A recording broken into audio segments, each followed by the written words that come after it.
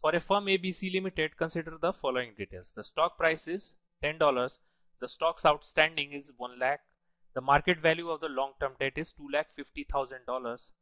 The book value of the long-term debt is $4 lakh. The cash is $40,000 and the marketable securities is $30,000. Now the enterprise value of the firm is closest to. The enterprise value of the firm, that is EV, is equal to the cost of acquiring the firm. So enterprise value of the firm is equal to market value of the common stock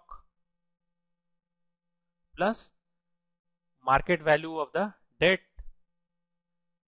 This debt includes all the long-term as well as short-term debt,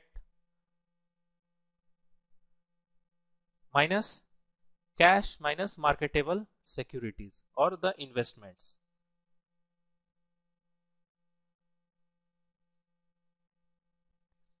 So in this case, the economic value of the firm will be $10 into 1 lakh shares outstanding plus the market value of the long-term debt, that is $250,000 minus cash, that is $40,000 minus marketable securities, that is $30,000.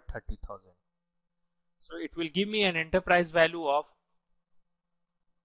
$11,80,000. So it is $11,80,000. So the correct option is option A. That is, the enterprise value of the firm is $11,80,000.